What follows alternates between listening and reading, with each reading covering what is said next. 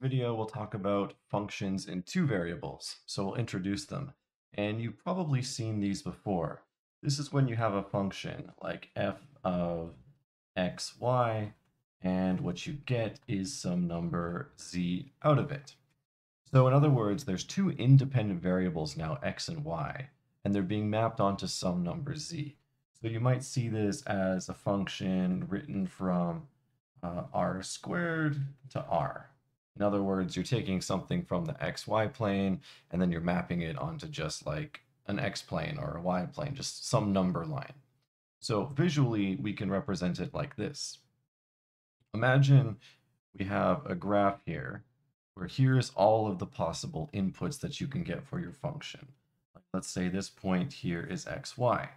What we can do is we can take this area through our function and we can map it onto points in the real numbers. So maybe when we put f of xy, the point that we chose in our domain in r squared, this just happens to be like 2, for example. But then if we take a second point, let's pick a point here, let's call this x2, y2, maybe this one maps onto this point here. So f of x2, y2 gives us a number like -3. So this is what our functions are going to look like. So let's practice evaluating a function. And I assure you it's no different than how you regularly evaluate functions. So let's say f of xy is equal to x squared y over 2x minus y squared. We want to evaluate it at f of 1, 1, f of -2, 3, and f of y, y. So for f of 1, 1, this just means we plug 1 into x and 1 into y. So we're going to get 1 squared times 1 divided by 2 times 1 minus 1 squared. So we're going to get 1 on the top, 2 minus 1 on the bottom, so we just get 1. This means that if we take a point 1, 1, our function is going to say that its output is just 1.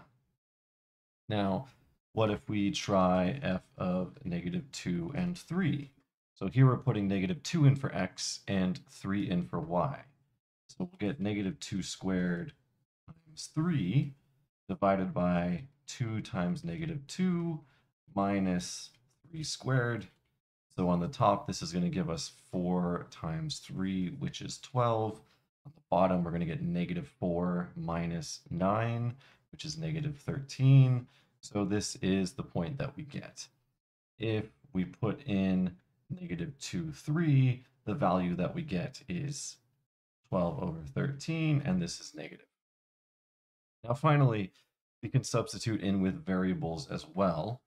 So f of y, this is just going to give us a new function because we're dealing with variables here. So every time we see x, we're going to replace it with y, and every time we see y, we're going to keep it as y. So we're going to get y squared times y, x squared becomes y squared, and then 2y minus y squared. So what we're going to get here is y cubed divided by, factor a y out, to get y times 2 minus y. We can cancel a y on the top and the bottom, so it's going to be y squared over 2 minus y. And now if we were to plug in values for y here, we would get our function. We get a real number from our function. So if we put in y, we get a new function, which is going to be y squared over 2 minus y. So that's how we can evaluate these functions with two variables. Now, what about domains of these functions? So imagine I give you f of xy is equal to the square root of 4 minus x squared minus y squared. We still employ the same techniques. So what we know from this is for a valid domain, because we're under the square root, we need to have 4 minus x squared minus y squared is greater or equal to 0, because we can't put negative numbers in for our domain. So we can just rearrange this, and hopefully we'll see something we're familiar with. So we'll add x squared and y squared to both sides. So 4 is greater than or equal to x squared plus y squared.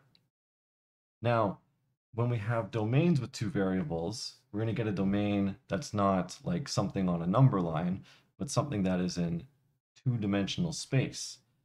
So you may remember this formula. Hopefully I can draw this nicely, as being a circle. So this is a circle with radius 2. So this goes from 2 to -2 in the y-axis and -2 to 2 in the x-axis. So our domain is going to come from everything inside here. This is our restrictions on what we can put into our function. So we could evaluate something like f of 1, 1.5. That would be fine, but we could not evaluate something like f of 3 and 6. That would not be okay because those numbers do not exist in our domain here. They're outside of that domain.